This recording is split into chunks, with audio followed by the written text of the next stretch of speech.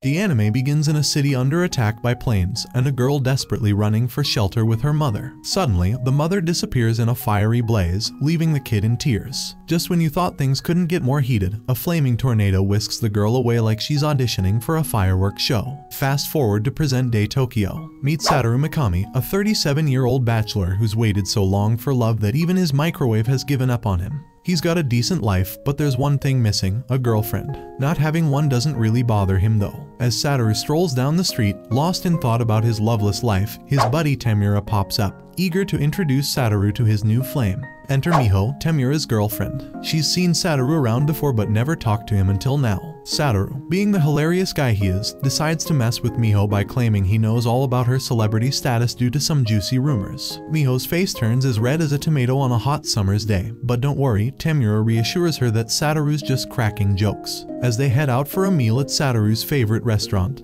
they suddenly hear a commotion. A wild man wielding a dagger appears out of nowhere and charges at Temura. Satoru, in a daring act of bravery, shoves Temura aside and takes a dagger to the back. The attacker makes a run for it, leaving Satoru confused and in pain. Temura calls for an ambulance, and Satoru's thinking, great, I finally get some action, and it's a dagger in the back. While bleeding and pondering his life choices, Satoru reaches out to Temura with his blood-stained hand and delivers his last request: wipe the hard drive on his computer at home. Temura, who wanted to impress Satoru with Miho, is now in tears, and Satoru, in his final moments, advises Temura to take good care of her. He never imagined he'd die a virgin, but he's determined that if he's reborn, he'll be a real Casanova, making up for lost time. Satoru's life flashes before his eyes, and he thinks about how close he was to hitting that big 4-0 as a virgin. In his next life, he might even become a legendary sage. As Satoru closes his eyes and prepares to meet the great beyond, he gains consciousness once more, but things have taken a strange twist.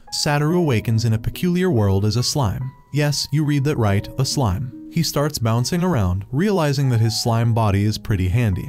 He doesn't even need to eat or sleep. But something's up, he hasn't pooped yet. As he continues his slimy escapades, a mysterious voice informs him that all the stuff he's dissolving is stored in his unique stomach. He can analyze and acquire skills from the objects he ingests, and he even learns to make healing potions from the plants he dissolves. Handy, right? Satoru gets so excited that he gobbles up some fancy stones, but his slimy enthusiasm gets him into a lake. No worries, though, he absorbs the water and unlocks a new skill, water pressure propulsion. Now he's not just any slime, he's a high-speed, hydro-powered slime. As he zooms around, he smacks into an invisible wall, but no pain here, his regeneration skill has him covered. Then, he hears a mysterious voice again. This time, a weird creature offers him a deal, eyes in exchange for not being scared after seeing him and promising to visit later. Satoru agrees, and this strange dragon creature tells him how to unlock his secret skill of magic sense. Suddenly, Satoru sees everything, including the dragon, who introduces himself as Storm Dragon Veldora, one of only 4 true dragons in this world. Apparently, slimes with self-awareness are as rare as finding a unicorn in your backyard. Satoru spills the beans about his reincarnation tale to Veldora,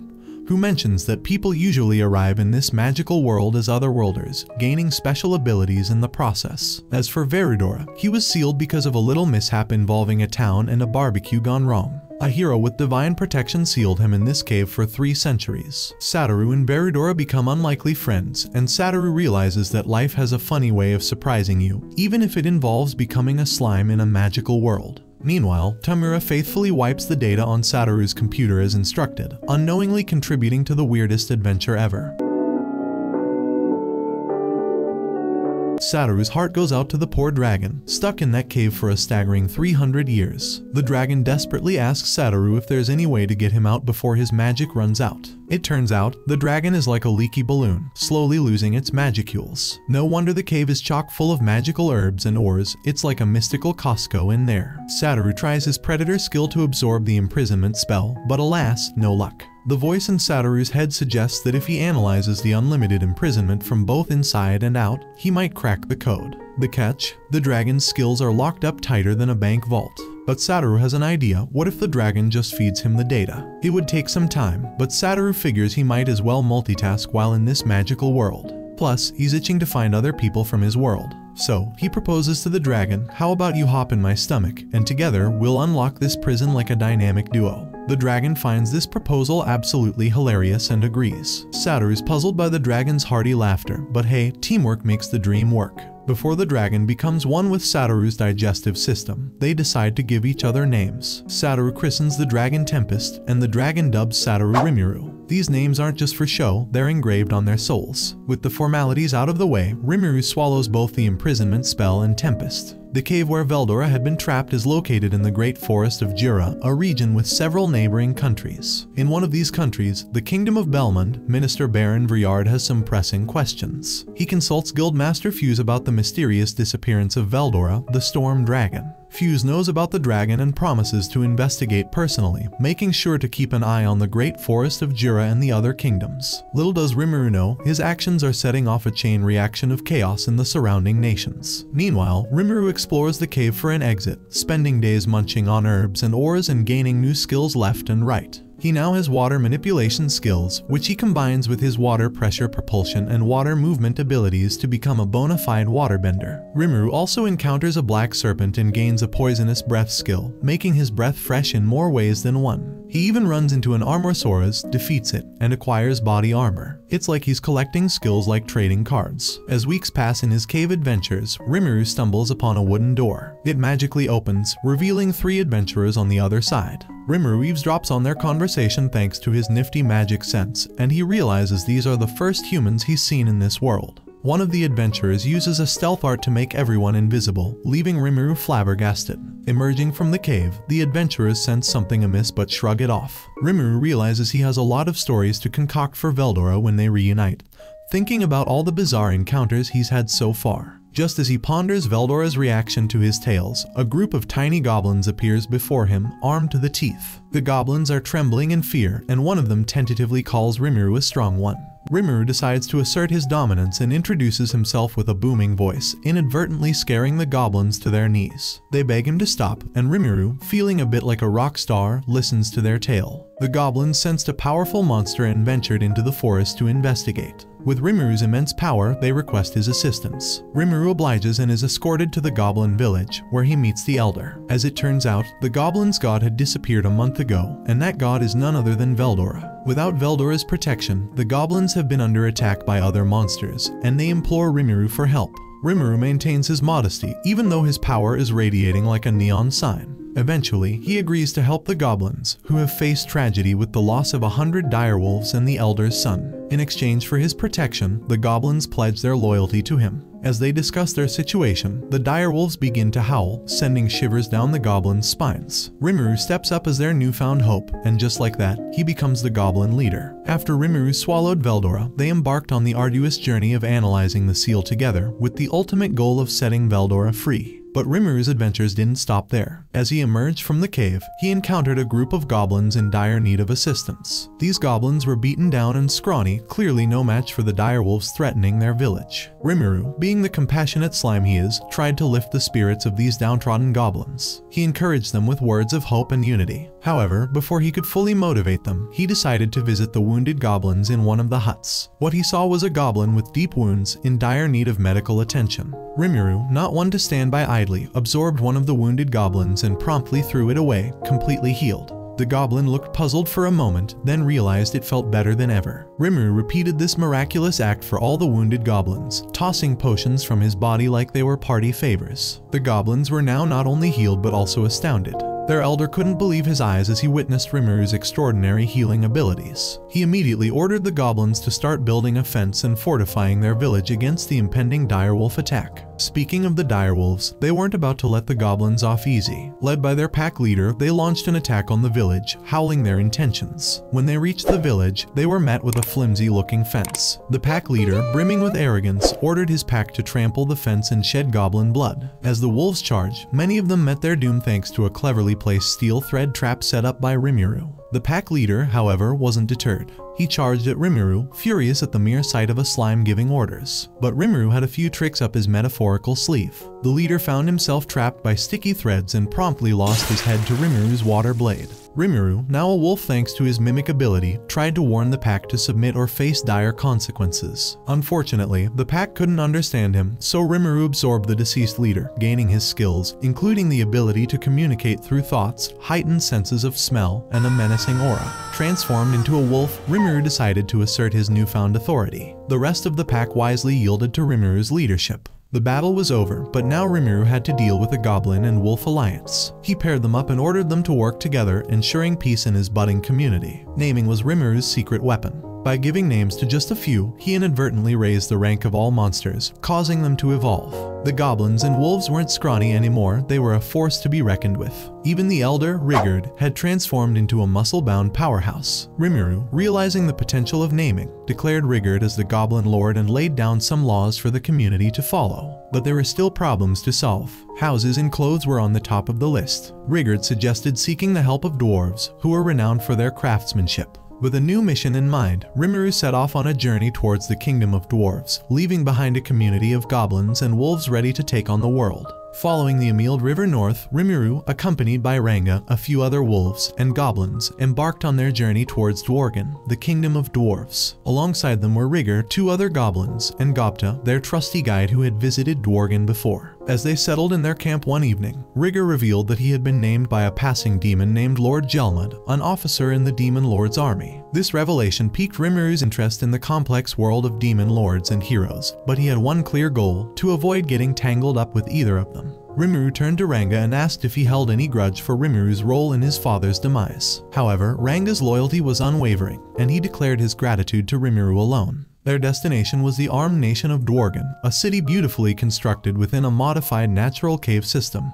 It was home to various races, including dwarves, humans, and even elves. The dwarf king, Gazel Dworgo, was renowned as the hero king. As Gobta provided more information about Dworgo, Rimuru couldn't help but imagine the beauty of elves. Dworgo was a neutral trade center, and its military might was unparalleled. Fighting within the kingdom was strictly prohibited, as the Dworgo army had been undefeated for 1,000 years. Anyone who provoked them was deemed a dumb. After a 3-day journey, they finally reached Dworgen, thanks to Ranga and his fellow wolves. Rimuru, still daydreaming about beautiful elves, decided to take Gobta with him while instructing the others to remain outside to avoid drawing attention. However, even at the entrance gate, a long line awaited them. As they stood in line, two troublemakers set their sights on Gobta, aiming to capture Rimuru due to his rarity as a talking slime. Rimuru ordered Gobta to close his eyes and ears and stepped forward to handle the thugs. Transforming into a tempest wolf, Rimuru attempted to scare them off. But the thugs weren't so easily dissuaded and called for backup. They began attacking Rimuru, whose slimy body proved impervious to their blows. In a final attempt, Rimuru unleashed his menace attack,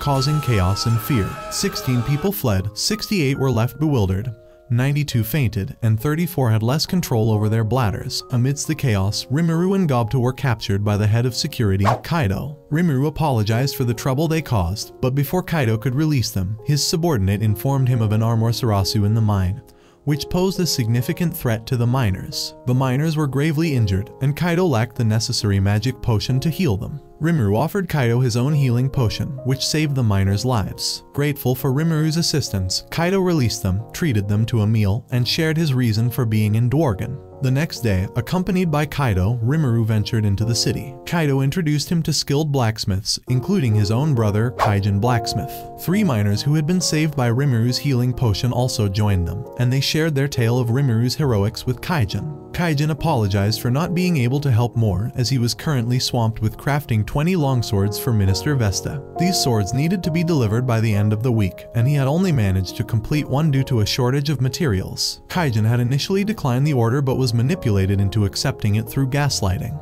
Kaijin was also short on magic ore, which was what the miners had been attempting to extract before the trouble occurred. If he failed to deliver the swords, his blacksmithing license would be revoked. Rimuru came to the rescue, throwing up the much-needed magic ore, impressing Kaijin with its purity. In gratitude for Rimuru's help with mending the goblins' clothing and homes, Kaijin got to work on his sword crafting. Rimuru requested one of the completed swords, absorbed it, and asked the sage voice to create duplicates. Moments later, Rimuru astonished everyone by producing 20 identical longswords. Kaijin and the others decided to throw a party for Rimuru with the butterflies of the night. Initially hesitant, Rimuru couldn't resist the allure when he heard the word elves. Entering the pub, he was warmly welcomed by a group of beautiful elves, who immediately began hugging him, much to Rimuru's delight. The party had officially begun. Continuing with the story, we find Rimuru enjoying a pleasant time at the bar, resting comfortably in the lap of an elf under the shade of her oppai, while Gobta remains blissfully unaware, sound asleep in jail. One of the elves starts making gestures, which Rimuru misinterprets as some sort of erotic signals. He's momentarily perplexed, but when he notices a glass globe, it dawns on him that she's attempting to perform fortune-telling. The elf offers to reveal Rimuru's life partner, and although Rimuru doesn't have any specific inquiries in mind, he agrees to the playful suggestion. The elf begins to cast the spell, first jokingly and then with a more serious intent. She gazes into the glass globe and envisions a pretty girl among other details. As they discuss the vision, Minister Vesta unexpectedly appears, mocking Kaijin for wasting time with such frivolous activities. Rimuru starts pondering whether Vesta gave Kaijin an impossible task on purpose and wonders about the relationship between the two. Vesta redirects his attention toward Rimuru, insulting him as a lowly monster and berating Kaijin for bringing it into a high-class establishment. The elf bartender tries to calm Vesta down with a drink, but Vesta escalates things by pouring a jug of wine onto Rimuru, who had been resting comfortably in the elf's lap. Rimuru manages to keep his temper in check, considering Vesta's position as minister. However, Kaijin steps in, delivering a surprise punch to Vesta, who didn't see it coming. Rimuru cheers Kaijin on, suggesting he goes for the face instead of the body. Kaijin lands another punch, sending Vesta sprawling to the floor. Rimuru inquires if hitting the minister would cause problems, but Kaijin responds by asking Rimuru if he'd accept him as his artisan. Rimuru happily agrees. Kaido intervenes and takes Rimuru and Kaijin into custody until their trial. Kaijin apologizes to everyone for dragging them into his troubles. Rimuru questions Kaijin about Vesta's grudge against him, learning that Kaijin used to serve Gazel Dwargo as the captain of one of the 7 orders of royal knights, while Vesta was his subordinate. Vesta, being from a noble family, had disdain for Kaijin's peasant origins and unjustly placed blame on him for a major project failure with false testimonies. Kaijin eventually resigned and became a blacksmith, and Vesta took every opportunity to ruin his life. Kaijin and his subordinates agree to become artisans under Rimuru. The next day, the trial begins with King Gazel Dwargo presiding. The king makes a grand entrance, exuding a strong presence that leaves Rimuru genuinely impressed. The trial commences with the lawyer blaming Kaijin and his group. After hearing the arguments, the trial concludes with Kaijin and his subordinates sentenced to a decade of hard labor in the mines. When offered the chance to return as captain of the Night Order, Kaijin refuses, having already pledged his loyalty to a new master. This decision angers the king, who orders Kaijin to leave his sight and punishes the gang with exile. The king appears somewhat saddened by the outcome.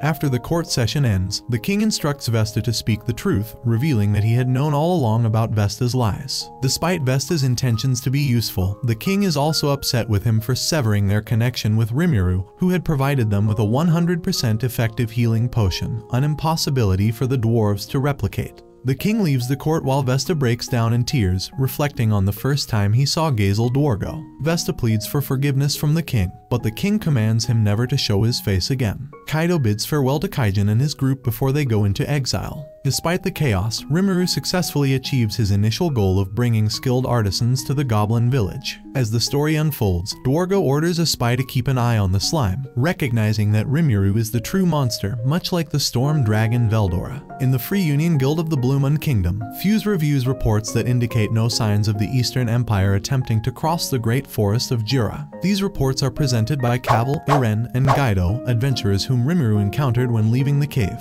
Fuse orders them to investigate the forest after they return from their 3-day vacation. He knows that monsters will likely be unusually active following Veldora's disappearance. As they set out, the adventurers express frustration at their guild master for assigning them challenging tasks. Suddenly, a masked warrior woman named Shizu appears and inquires if they were discussing the Jura forest. She requests to accompany them on their investigation, and Iren agrees. Shizu introduces herself to the group, and Rimuru's presence is revealed. Rimuru transforms into a Tempest Wolf to train Ranga, his loyal companion. A few weeks have passed since Rimuru's return to the Goblin Village with the dwarves. The goblins watch Kaijin, the skilled blacksmith, closely as he works. With the dwarves' help, they aim to improve and fortify the Goblin Village to ensure peace and prosperity. Rimuru has also named all 500 of the new goblins who sought shelter in the village after hearing about Rimuru's heroics against the wolves. Rigurd, promoted from Goblin Lord to Goblin King, reports to Rimuru about some humans discovered in the forest. These humans are from a nation seeking to expand its dominion. The adventurers, meanwhile, are fleeing from a giant ant that Cavil inadvertently provoked. Shizu intervenes, demonstrating her powerful fire sword abilities to defeat the ants. Afterward, a bolt of black lightning reduces the last ant to dust, revealing Rimuru's presence. Rimuru returns Shizu's mask, recognizing her as the same girl shown to him by the elf as his potential partner. Rimuru leads the adventurers to the Goblin Village, where they express gratitude for saving them from monsters and providing food.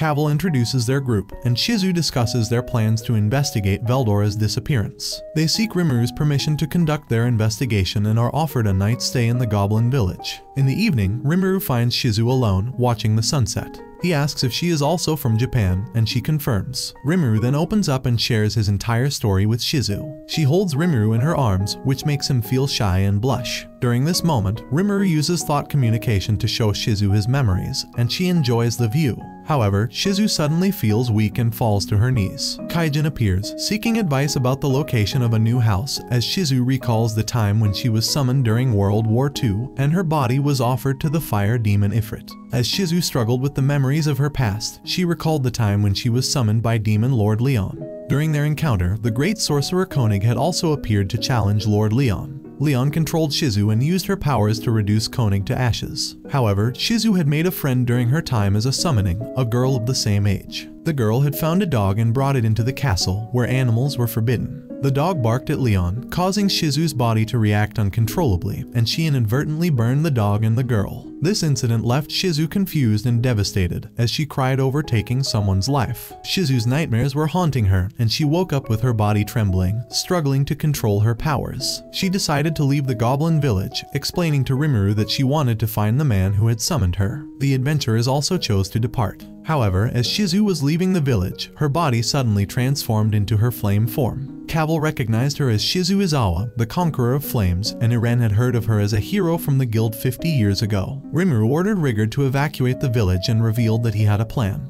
The fire spirit of Ifrit was released, and Ifrit began attacking the village, summoning little demons that set everything ablaze. Cavil decided to stay and fight alongside Rimuru. As Rimuru attempted to reason with Ifrit, Ifrit launched an attack at him. Rimuru dodged and retaliated with his water blade, but it evaporated upon contact with Ifrit. The demons attempted to attack Rimuru, but Iren used her magic to distract them. Rimuru summoned Ranga and instructed him to focus on evading attacks while he handled the demons. Rimuru needed to deal with the demons first before confronting Ifrit. He asked the sage voice if he could expel all the water in his belly at once. The voice confirmed that it was possible, but warned that it would cause a steam explosion when the water came into contact with a salamander, potentially causing widespread destruction. Rimuru observed that Iren's magic attacks were effective against the salamanders. He ordered her to continue her assault, and he analyzed her attacks to devise a strategy. Rimuru then used his ice shotgun to attack the salamanders. The remaining salamander resorted to self-destruction in a desperate attempt to harm the adventurers. Rimuru ordered Ranga to evacuate the adventurers to safety while he confronted Ifrit. Rimuru challenged Ifrit, who responded by summoning identical images of himself. Rimuru quickly dispatched the duplicates using his ice shotgun. Suddenly, a magic circle appeared beneath Rimuru,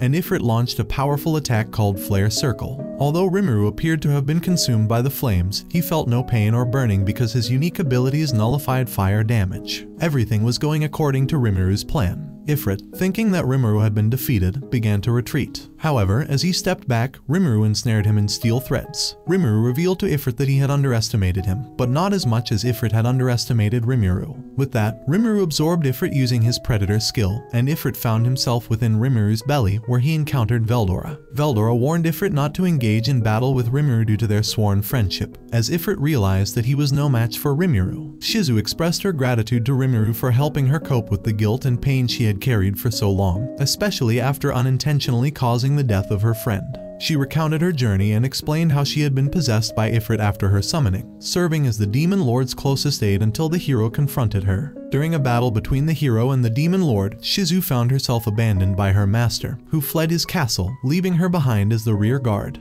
The hero defeated Shizu and took her in, asking about her loyalty to the Demon Lord. Shizu confessed her past and cried in the hero's arms. In response, the hero provided Shizu with a mask that boosted her magic resistance and suppressed the influence of Ifrit within her. She accompanied the hero on various adventures, using her abilities to help people and earning her title as the Conqueror of Flames. However, the hero eventually disappeared, leaving Shizu behind. She continued her journey, but as she aged, it became increasingly challenging for her to control Ifrit. She eventually retired and became a schoolteacher in the kingdom of Ingracia, teaching children from other worlds. Despite some of her students leaving to pursue their own paths, one of them became the grandmaster responsible for establishing guilds in various countries. As time passed, Shizu found it more difficult to restrain Ifrit's power, leading her to embark on a journey to find the man who had originally summoned her. Shizu asked Rimuru for a favor before her passing, to absorb her into his being so she could find peace away from this world. Her final wish was for Rimuru to locate the demon lord and persuade him to return the children who had been summoned to this world and acknowledge Shizu's existence. Rimuru agreed to fulfill Shizu's last wish, and she was peacefully absorbed into him. The adventurers, Cavil, Iren, and Gaido, entered the room to find that Rimuru had completely transformed into a human, capable of mimicking Shizu's appearance. Rimuru apologized for not consulting with them earlier but explained that it was the only way to provide a proper burial for Shizu. Iren expressed her desire to bid a final farewell to Shizu,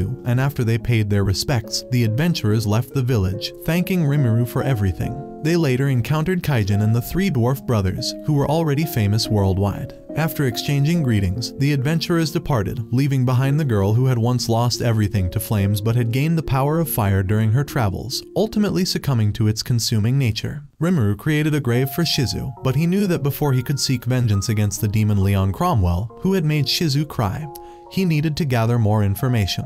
As the story unfolded, Rimuru reflected on his extraordinary journey from an ordinary life, getting reincarnated as a slime, befriending a storm dragon, and forming a deep connection with a human woman named Shizu. Meanwhile, in a barren land, an orc named Geld fell unconscious due to hunger and thirst. An elf named Jelmut approached Geld and offered him food and a new name, designating him as the one who would take control of the great forest of Jura and become the orc disaster. The development of the goblin village was progressing well. With the help of Kaijin and the dwarves, they had manufactured clothes and tools for building more houses. Additionally, the goblin lords under Rigurd had been working on establishing a governance system for the village. Everything seemed to be going smoothly. However, Rimuru felt there was something important he needed to do. He entered a house when no one was watching and repaired Shizu's broken mask, deciding to keep it as a memento of her. Rimuru then transformed into Shizu to test the hearing, vision, and speaking capabilities of his human form. He also inquired if he could utilize Ifrit's skills. The Great Sage confirmed that all of Ifrit's skills had been analyzed. Rimuru used his body double technique to create a copy of himself and began analyzing it. During this self-discovery, Rimuru realized that he had no gender in his human form,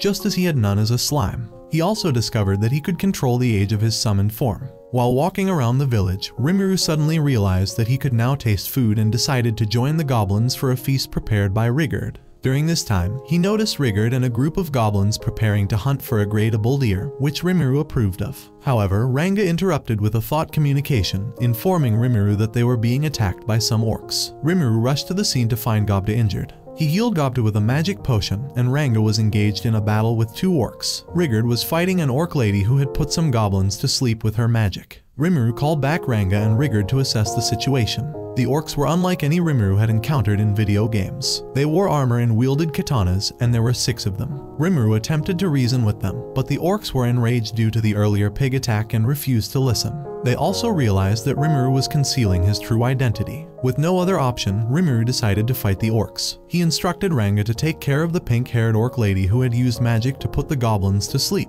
Rimuru engaged the other 5 orcs in battle, using various skills and tactics to incapacitate them. During the battle, Rimuru's arm was severed, but he calmly reattached it, shocking the orcs. When he finally unmasked himself, revealing the intimidating black flames, the orcs grew worried. Rimuru used this display of power to establish his dominance. As Rimuru attempted to explain the situation, the old orc, who had been observing, cut off Rimuru's arm to test his regeneration abilities. The orc prince, however, decided to continue the fight, driven by his pride as the next leader of the ogre clan. Rimuru showed off his strength, causing the princess ogre to intervene and persuade the prince to cease the fight. The princess ogre believed that Rimuru was not the evil Majin who had attacked the ogre clan with an army of pigs, slaying many ogres. Rimuru revealed his true form and provided the mask he had repaired as evidence. The prince ogre apologized for misunderstanding Rimuru and the goblins, and Rimuru invited them to share their story. As Rimuru asked for their names, the prince ogre explained that ogres didn't typically have names. They all headed back to the goblin village, where ogres and goblins reconciled and began to learn more about each other. As the goblins served the feast they had prepared,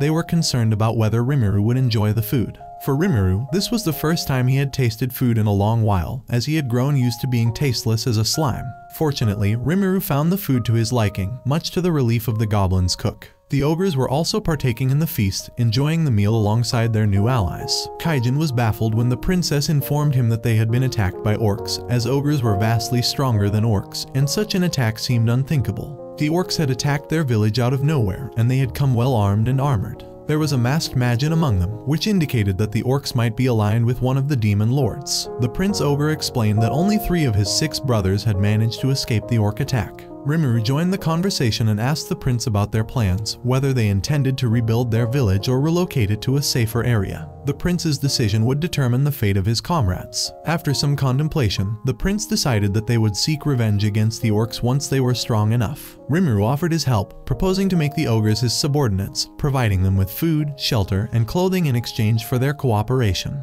The goblin village wasn't entirely safe either, which is why increasing their numbers with strong allies would benefit them. Rimuru assured the ogres that he would fight alongside them and never abandon them. The prince needed some time to consider the offer and went off alone to think. Eventually, the prince accepted Rimuru's proposal, but he decided to form a contract that would last only until the orc leader was defeated. After that, they could do as they pleased. Rimuru felt sympathy for the prince, who had to make difficult decisions as a leader. Rimuru transformed into his human form and began naming the ogres. However, he fainted before he could finish naming them. When he woke up, he found himself in the lap of the lady ogre, under the shade of her ample bosom. To Rimuru's surprise, the ogres had evolved into a new race called Kijin. The prince introduced himself as Rimuru. The great sage explained that Kijin were an uncommon race born from ogres. Rimuru continued to name the ogres, giving them the names Shuna, Shin, Hakiru, Sawe, and Kirob. The orc army, meanwhile, was on the move in the forest. In the middle of the Jura forest lay Lake Sis, surrounded by vast marshlands. This area was controlled by the lizardmen.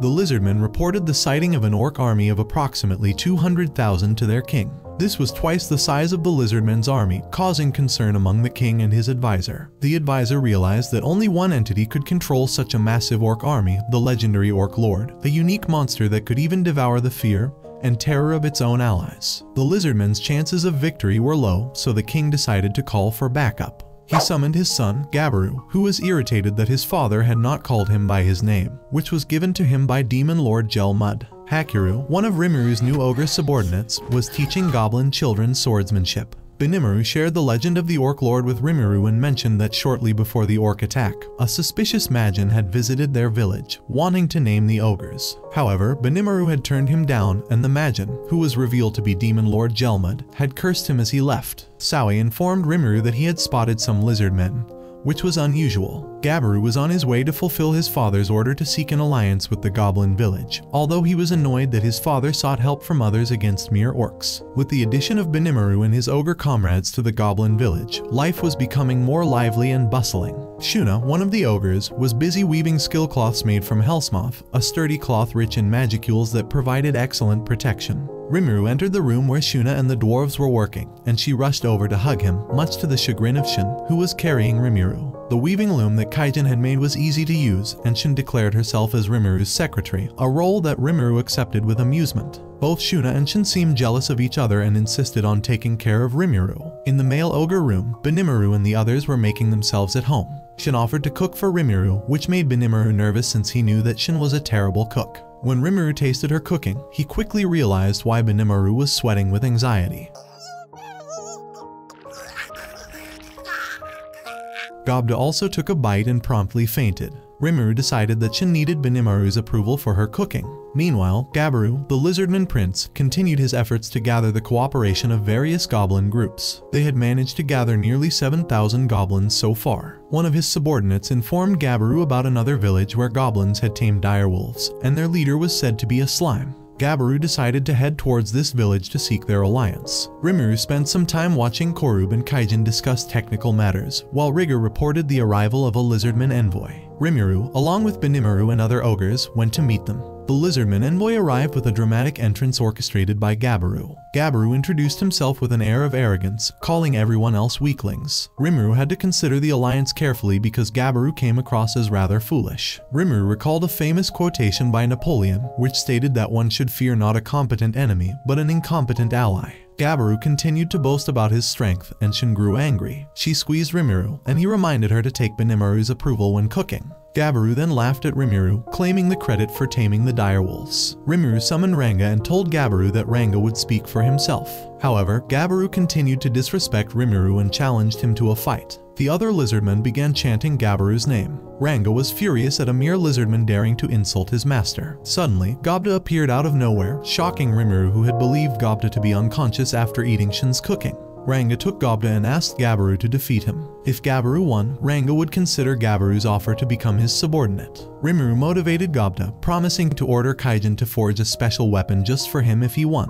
On the other hand, if Gobda lost, he would have to eat food cooked by Shin. Hearing these stakes, Gobda suddenly turned powerful, striking Gabiru with a powerful kick to the back of his head. The lizardmen were in complete shock. Even Rimuru was astounded by Gobda's abilities. Gobda defeated Gabiru with a single blow, and the ogres and Ranga praised him. Rimuru told the lizardmen that he would consider their offer for an alliance, but emphasized that they would not serve the lizardmen under any circumstances. He also requested that they take the unconscious Gabiru back to their village for the time being. As the lizardmen departed with Gabiru, Rimuru and his companions contemplated their next steps. Meanwhile, the orc army was advancing toward the lizardmen's territory. Xiaowei had spotted the approaching army and reported it to Rimuru. Kaijin and others speculated that someone might be controlling the orcs, as orcs were not known for their intelligence. Rimuru wondered if the demon lord Jelmud might be behind the orc alliance, but it was just a possibility. Rimuru and his companions also planned to meet with one of the body doubles who had come into contact with a dryad and requested an audience. Dryads were tree spirits, and it had been several decades since the last time one had appeared. Rimuru ordered the dryad to be brought before him, and she materialized from a tree, introducing herself as Trainee. Trainee had come with a request. She wanted Rimuru to defeat the orc lord. As the conference with Trainee, the dryad, continued, Benimaru questioned her true motive for seeking their help. Trainee explained that she might have approached the ogres if their clan had survived, but ultimately chose to ask the goblins because of their connection to Rimuru. She acknowledged Rimuru's immense power and considered him a valuable ally. Trainee confirmed the existence of the Orc Lord, revealing that dryads had knowledge of the events within the forest. She mentioned that the orcs were driven by the Orc Lord's unique skill called Starved, which compelled them to devour everything in their path, even their own dead comrades. This insatiable hunger for power led them to consume their fallen comrades, acquiring their skills in the process. Trainee emphasized that the Orc Lord's desire for power was insatiable, and his army would continue to rampage unchecked. Rimuru accepted Trainee's request after consulting with the Great Sage. They discussed forming an alliance with the Lizardmen to combat the orc threat. Sawe volunteered to take the message from Rimuru to the Lizardman chieftain. Meanwhile, Gabiru, who had been unconscious, awoke and started to believe that Gopta was the true leader of the goblin village. To his surprise, a masked magician named Laplace appeared before him. Laplace introduced himself as a servant of Demon Lord Jelmud and delivered a warning to Gabiru. Jelmud intended to groom Gabiru as the next chieftain of the Lizardmen. Gabiru left for the marshlands, leaving Laplace behind. The orc army continued its advance toward the marshlands, posing a grave threat. Sawe reached the Lizardman chieftain and delivered Rimuru's message, explaining that Rimuru Tempest had received a personal request from the Dryads to defeat the approaching orc army. The Lizardman chieftain, who had never heard of Rimuru, was shocked to learn that the request came directly from a Dryad. Sawe also informed them that the orc army was led by the formidable Orc Lord. The Lizardmen had no choice but to accept the alliance. However, one of the Lizardmen disrespected Rimuru, prompting Sawe to use his steel threads to admonish him, nearly beheading the Lizardman. The chieftain apologized for the behavior of his advisor. The chieftain had one condition: he wanted to meet Rimuru in person. Sawe agreed to make the necessary preparations within 7 days, allowing the chieftain to have an audience with Rimuru. Until then, the Lizardmen were to refrain from engaging in battle or conflict. Sawe's fellow ninja, suddenly disappeared during this exchange. The chieftain felt a glimmer of hope and quickly gathered all the Lizardmen who could fight, informing them about the powerful reinforcements and the impending alliance. Meanwhile, Gabiru had returned, boasting about the 7,000 goblins he had recruited. He insisted on fighting the orc army rather than waiting for reinforcements. Gabiru challenged his father's leadership, claiming him to be too old to make the right decisions. He seized the throne, imprisoned the chieftain and his sister, and took possession of his father's vortex spear trident.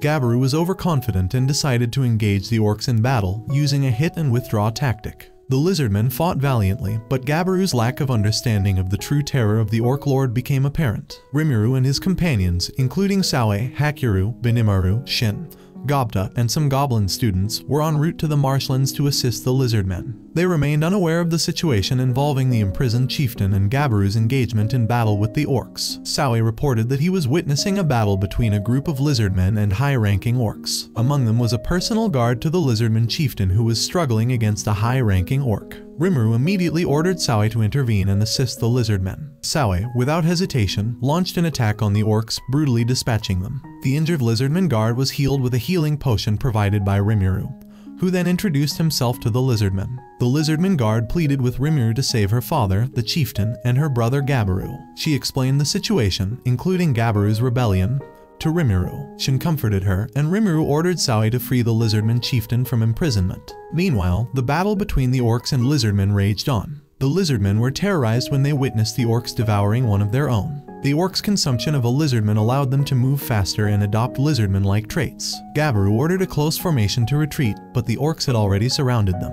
As the orcs closed in, an orc general appeared before Gabiru. His immense aura filled Gabiru with dread as he pondered the power gap between the orc general and the feared orc lord. Gabiru, determined to prove himself, challenged the orc general to a one-on-one battle, which the general accepted. The battle between Gabiru and the orc general began with exchanged blows. The lizardmen chanted Gabiru's name in support. The orc general unleashed a devastating attack named Chaos Eater, which Gabiru narrowly dodged before counterattacking. However, the orc general blocked Gabiru's attack with his shield and landed a powerful blow, throwing Gabiru back toward the lizardmen. Just as the orc general was about to finish off Gabiru, Gobta intervened to stop the attack. Using their shadow movement, Rimuru, Benimaru, Hakiru, and Shin appeared on the scene. Rimuru initiated a barrage of black flames, obliterating multiple orcs. Benimaru, Hakiru, and Shin joined the fray to seek revenge for their fallen comrades. Fear began to grip the orcs as Rimuru continued to rain down destruction upon them. Rimuru, now with wings, watched the battle unfold. Ranga summoned a massive tornado named Deathstorm that instantly killed the orc general. Ranga had evolved into a Tempest Star Wolf with 2 horns, becoming even more powerful. The orcs were overwhelmed by the combined might of the ogres and Rimuru's forces, leading to their swift defeat. Sawe freed the lizardman chieftain from captivity, and Saori swiftly dispatched any remaining threats. Jelmad, observing the battle from his magic globe, grew furious at his defeat and attempted to break the globe when Sawe warned him. Using the orc general, Jelmad realized he needed to take action before his plans crumbled. Rimuru, with determination, located the Orc Lord as the next step in their battle against the Orc forces. Jelmad confronted Rimuru and Benimaru's group, cursing them for thwarting his plan to create a new demon lord that would serve him. He explained that he had been sowing seeds, giving out many names, and creating ultimate pawns to achieve his goals. Jelmad then ordered the Orc Lord to attack, and the Orc Lord inquired about evolving into a demon lord. Jelmad revealed his intention for the Orc Lord to become Demon Lord Orc Disaster, a plan devised by Jelmad and his master. Jelmad launched an attack on Gabiru, but Gabiru's subordinates sacrificed themselves to block the attack. Rimuru intervened and provided healing potions to the lizardmen. He then used his sticky threads to immobilize Jelmad and delivered 2 powerful punches. Jelmad, in fear, stammered and asked Rimuru to join him. In response, Rimuru kicked Jelmad hard and inquired about his master. Jelmad ordered the Orc Lord to attack Rimuru, but instead, the Orc Lord beheaded Jelmad in a single blow and devoured his body, absorbing his skills and magical abilities. The Orc Lord then began to evolve into Demon Lord Orc Disaster and introduced himself as Geld, the Demon Lord. Shin rushed to attack Geld, and Hakiru beheaded him, but Geld quickly regenerated and reattached his head. Sawe used arcane thread fetters to bind Geld in threads, Benimaru unleashed black flames, and Ranga attacked with black lightning. Although they inflicted some damage, Geld proved resilient. Geld absorbed another orc, gaining further healing abilities. He launched an attack similar to one used by Jelmad, but Rimuru absorbed it using his powers. Rimuru stepped forward to fight, utilizing Great Sage in auto battle mode. Geld attempted to use Chaos Eater, but Great Sage cut off Geld's arm and began to overpower him. Geld moved swiftly, but Rimuru managed to block his attacks. Geld grabbed Rimuru's hand, but Rimuru retaliated with Flare Circle, which burned Geld. However, Geld was fire resistant. Rimuru took over the battle and asked Great Sage to rest. He figured out how to defeat the Orc Disaster. Before Geld could devour Rimuru, Rimuru initiated the process of absorbing the Orc Disaster. The two beings began a battle of consciousness while their physical forms clashed. Rimuru could see the memories of the Orc Disaster, known as the Orc King, who had suffered through famine, losing his offspring to hunger while under the control of Starved. Geld's tragic past was revealed to Rimuru. The Orc Lord, worried for his brethren, was assured by Rimuru that their sins would be forgiven. Finally, the Orc disaster was absorbed, and the goblins began to chant in victory. After the battle, Rimuru informed the Kijin that they were free to go their own way. However, Benimaru requested to pledge their allegiance to Rimuru, wanting to continue serving him until their lives came to an end. After the epic showdown between the Orcs and the Alliance, representatives from each race gathered to discuss the aftermath of the battle. In a surprising twist, Rimuru emerged as the chairman of the Jura Forest. Starting with the Orcs, Rimuru decided not to press any charges against them, leaving the Orcs utterly flabbergasted. With a mischievous glint in his eye, Rimuru explained that the root cause of the battle was hunger and famine, conditions that could have driven any race to the brink. He even cheekily declared that he had taken on the Orcs' sins as part of a promise to Demon Lord Geld. The ogres, known for their stern demeanor, surprisingly forgave the Orcs. Even after such a massive battle, a whopping 150,000 Orcs remained. Rimuru, in his wisdom, decided to welcome them all into the fold. He devised a plan where the lizardmen would share their clean water source and fish, the goblins would provide housing, and Rimuru's village would supply goods to the Orcs. In return, the Orcs would contribute their labor. This arrangement formed the basis of a newfound alliance among all the races in the Jura Forest, resulting in mutually beneficial relationships. The Orcs were deeply moved by Rimuru's generosity and swore their unwavering loyalty to him. Traini, the wise dryad, offered her protection and the bounty of the forest to Rimuru. She officially recognized him as the new chancellor of the great forest of Jura, prompting everyone to bow in reverence. And thus, the Jura Forest Alliance was born. Benimaru, ever the witty one, assured the Orc representative that they were all servants of the same master, making them kindred spirits. However, he sternly warned that betrayal of Rimuru would not be forgiven. Rimuru, impressed by Benimaru's words, decided to give the Orc representative a name, Geld, and entrusted him with the care of the Orc community. This gesture led to Geld's evolution into an Orc king. Over the next 10 days, Rimuru bestowed names upon all the remaining Orcs. He also named the lizardman chieftain, Abaru, who experienced a significant evolution. Meanwhile, Gabaru, who had previously faced treason charges, was spared from a death sentence. Instead, he was exiled and excommunicated from the village. As Gabaru wandered away, he encountered his loyal subordinates, who chose to follow him into exile. Meanwhile, Demon Lord Clayman stewed over his failure, with Laplace taunting him mercilessly. 3 months after the battle, the High Orcs, under Kaijin's guidance, had developed new skills and become a dependable workforce. What was once a village had evolved into a bustling town with well-constructed roads, buildings, and a sewage system. One day, Saoi reported that several hundred Pegasus-mounted knights were heading toward their village. The formidable King Gazel Dwargo had arrived to meet Rimuru in person. King Gazel landed right before Rimuru, and as Gazel began to threaten him, Kaijin hurried to greet the Dwarf King. Rimuru, never one to back down from a challenge, introduced himself and accepted King Gazel's one-on-one battle challenge. The duel commenced, with Traini also arriving to witness the spectacle. They decided that Rimuru would win if he could block King Gazel's strike. After a series of intense blows, Rimuru managed to dodge the first strike and successfully blocked the second. The winner was declared, and King Gazel couldn't help but be impressed by Rimuru's sword skills. Rimuru humbly attributed his abilities to his master, Hakiru, who was also the mentor of the Dwarf King. Nightfall brought a grand feast, during which Dwarf King Gazel expressed his desire to establish a mutual relationship treaty with Rimuru's burgeoning nation. Rimuru gladly accepted the proposal but realized that he hadn't thought of a name for his nation yet. Suddenly, inspiration struck, and he christened his nation the Jura Tempest Federation, a name that resonated with everyone present. The Goblin Town was officially named Rimuru Capital City, and as Rimuru and the Dwarf King shook hands, a new era of cooperation and friendship was sealed. After the treaty was signed between the Dwargo Kingdom and the Jura Tempest Federation, the nation of monsters gained a powerful and influential ally.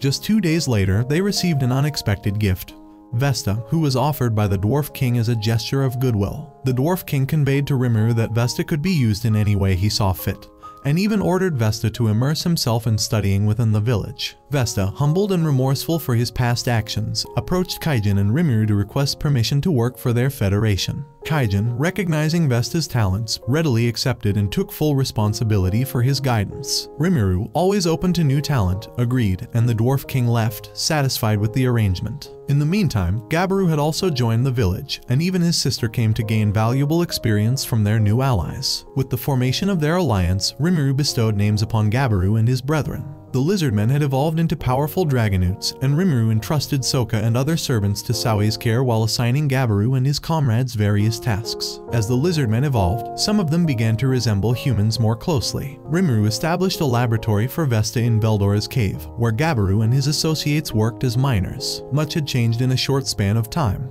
However, a new challenge arose when Lord Milim, a servant of Lord Clayman, expressed her desire to attack Rimuru and the village. Initially, Clayman denied her request due to their non-aggression pact with the Jura Forest. Still, with Veldora's absence, Clayman ultimately agreed to Milim's plan. Lord Milim began preparations for an impending attack. Rimuru suddenly sensed an immense magical presence approaching the village at incredible speed. Lord Milim dramatically landed on a cliff before Rimuru, introducing herself as the one and only Dragonoid, also known as the Destroyer and Demon Lord Milim Nava. She had come to acquaint herself with the strongest entity in the Jura Forest. Lord Milim possessed unique eyes capable of assessing the magicules in anyone. She assured Rimuru that her visit was merely a courtesy call. However, a misunderstanding led to a heated battle as Shin and the others attacked Lord Milim, prompting Ranga to swiftly evacuate Rimuru to safety. Rimuru, with his quick thinking, used a jar of honey to distract Lord Milim. She found it delicious and demanded more, leading to a humorous negotiation where Rimuru proposed that she admit defeat if she wanted more honey. He taunted her playfully, and they eventually called it a draw. Lord Milim vowed not to mess with Rimuru again, and Rimuru rewarded her with a jar of honey. Lord Milim then asked Rimuru about becoming a demon lord, but Rimuru declined, as he found enjoyment in his current form as a slime. Lord Milim explained the allure of being a demon lord, but Rimuru insisted that he was content. They agreed to address each other as Rimuru-san and Lord Milim, respectively. Gabiru, not realizing who Lord Milim was, called her a runt, resulting in a powerful punch that sent him flying miles away. Rimuru revealed Lord Milim's true identity as a demon lord to Gabiru, leaving him in shock. Rimuru introduced Lord Milim to the entire village, marking the first time the villagers had seen a demon lord. They were initially apprehensive but soon embraced the idea of such a powerful ally joining their forces. Rimuru took Lord Milim to a hot spring bath, which she thoroughly enjoyed. Rigord and others cautioned Rimuru about the potential complications of having Lord Milim as an influential ally, as it might not sit well with other demon lords. Rimuru agreed that they should do everything possible to keep Lord Milim happy, given her immense strength. Shun and Shuna, in the meantime, enjoyed playing in the water during the hot spring bath, adding a touch of lightheartedness to their eventful day. Fuse and his minister friend engaged in a discussion about Rimuru, who had played a pivotal role in saving the world from the Orc Lord. They contemplated whether Rimuru should be considered an ally or a potential threat. Fuse ultimately decided to meet with Rimuru, accompanied by Aran and Cavil. Meanwhile, Lord Milim was thoroughly enjoying the food in the town. Vesta was hard at work on a communication globe and various experiments. Rimuru decided to show Vesta his remarkable healing potion, purified from specific plants, boasting an impressive 99% efficiency. In contrast, using dwarven techniques, Vesta could only extract 98% pure healing potion. Rimuru's potion was classified as a high potion, and that mere 1% difference made a significant potency improvement. Vesta eagerly shared his breakthrough with Rimuru, who absorbed and analyzed the potion. It turned out to be equivalent to a full potion that Rimuru could create. Kaijin and Gabiru congratulated Vesta. Rimuru suggested selling the high-level healing potion as a source of income for Tempest. Kaijin, however, believed that such potent potions should be reserved for high-level champions in life and death situations. Vesta added that the healing potions typically sold in the Dwarven Kingdom were of lower potency, created by diluting high potions. Vesta proposed that Rimuru negotiate with King Gazel to produce low potions in Tempest City. Kaijin pointed out that if Tempest produced and sold potions, the Dwarven Kingdom would only need to acquire the necessary ingredients, benefiting both nations. As Rimuru and Kaijin exited the cave, they heard a massive explosion in the city. A warrior from the Beast King's Beastketeer's army had attacked and injured Rigord. Lord Milim intervened swiftly, knocking the warrior unconscious. Rimuru arrived to heal Rigord but was confused by Lord Milim's actions. He scolded her for her recklessness, which made her cry. She retaliated by delivering another powerful kick to the unconscious warrior, ready to blow him up entirely before Rimuru intervened.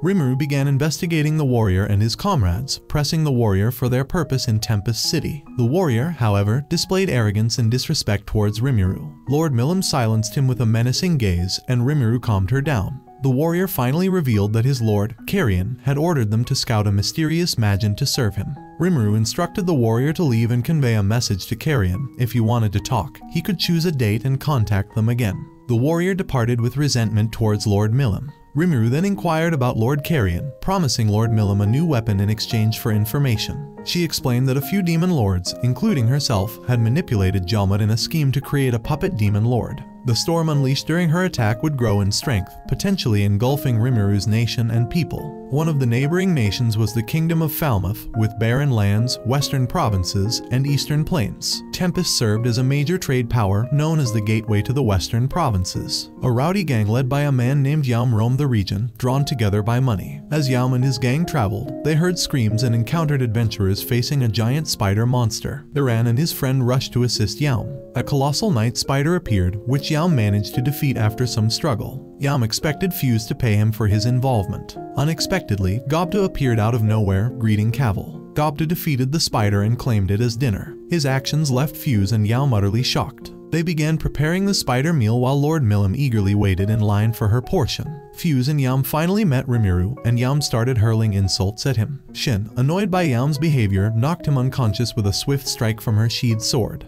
Rimuru healed Yam and expressed his desire for peace. He explained that Tempest had already formed an alliance with the Dworgen Kingdom and aimed to make Tempest more convenient for merchants, a fact confirmed by Vesta. Fuse recognized Vesta and wanted to ensure that Rimuru was an ally to humans. Rimuru asked Yam to take credit for defeating the Orc Lord so that Rimuru could be known as a trustworthy monster who had assisted the champion in the battle. Yam contemplated the idea and, after witnessing the town's prosperity, began to trust Rimuru. He expressed his desire to serve under Rimuru and even contemplated faking his own death to avoid returning to his kingdom. Yam and his comrades decided to undergo training under Hakiru. Demon Lord Clayman, on the other hand, hired another Magin named Tyr to gather information about Rimuru the Slime. Tyr also informed Clayman about another Demon Lord's attempt to revive Charybdis. This news prompted Clayman to instruct Tyr to locate the sea and find out if they could tame Charybdis. Phobio, the warrior who held a grudge against Milim, was determined to seek revenge for the humiliation he had suffered. However, his desire for revenge wasn't realistic given Milim's immense power. His comrades suggested that instead of seeking revenge, they should consider establishing diplomatic relations with Tempest, as they possessed valuable skills and techniques that beastmen lacked.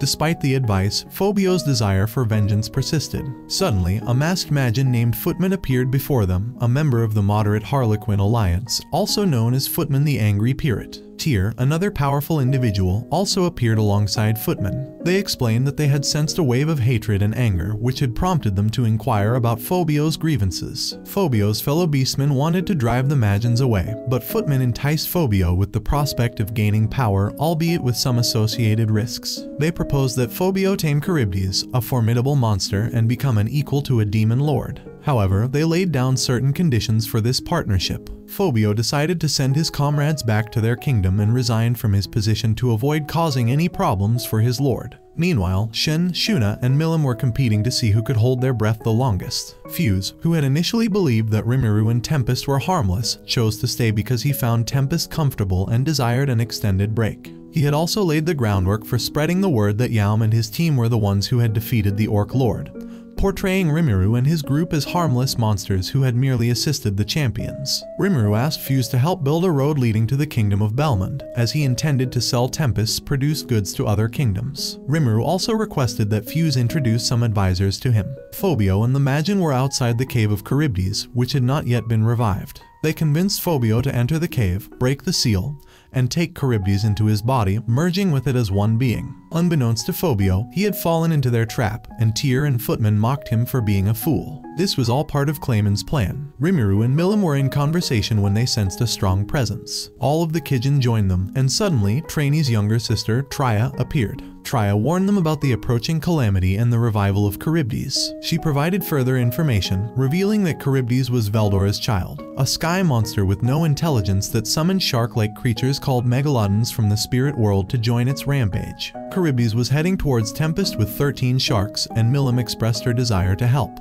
However, Shin and Shuna disagreed with her. Rimuru considered calling King Gazel for backup. After a conference, Rimuru shared his past and the story of Shizu with Fuse. They began formulating plans to confront and battle Charybdis. With an army prepared, Rimuru's forces consisted of orcs, dwarves, dragonclaws, and Kijin. The battle against Charybdis and its accompanying megalodons began. Rimuru managed to take down one of the sharks, but their attacks were proving insufficient to destroy the formidable creatures. This was due to Charybdis' unique skill, magic jamming.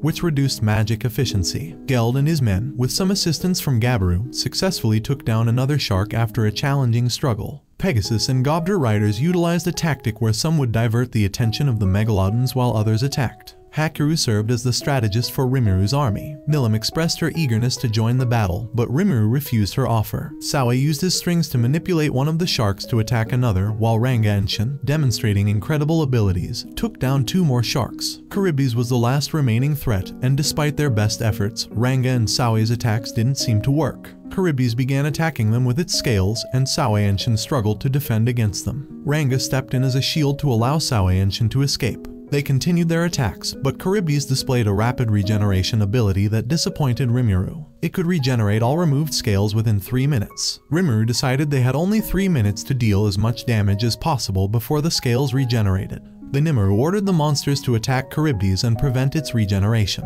With the support of the Pegasus Knights, their combined strength increased tenfold, yet by sunset, Charybdis had only sustained around 30% damage. In a surprising moment, Charybdis muttered Milim's name and showed signs of life within. Rimuru realized that Charybdis had come to Tempest because of Milim. He called Milim and informed her of Phobio's involvement, urging her to engage in battle without killing him. Phobio attacked Charybdis with its scales, but Milim intercepted the scales and launched a massive attack called Dragon Buster, completely destroying Charybdis' body and ejecting Phobio. Rimuru caught Phobio and began healing him. Charybdis' magic ore was removed from Phobio and consumed by Rimuru. The Great Sage isolated it for appraisal. Phobio apologized to Milim for his grave mistake. Trainee and Tri arrived to investigate Phobio's discovery. Phobio revealed information about Footman and Tyr. Gabiru informed Rimuru about Laplace, the president of the moderate Harlequin Alliance, a jack-of-all-trades group. The pieces of the puzzle started coming together. While Milim had no knowledge of such an alliance, she suspected that Clayman was behind the scheme. Phobio took full responsibility for his actions, and both Milim and Rimuru forgave him.